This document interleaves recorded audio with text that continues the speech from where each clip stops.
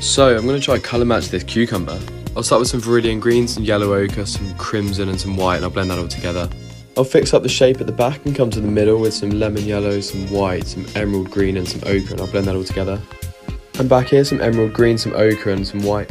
And the middle's looking a touch too green, so I'll add a little bit of red in there. Sorry, my phone just ran out of charge, so I've got to change camera as well. I'm going to try blend this middle colour with some ochre and some white, and then I'll come back to that. I'll move on to the shadow.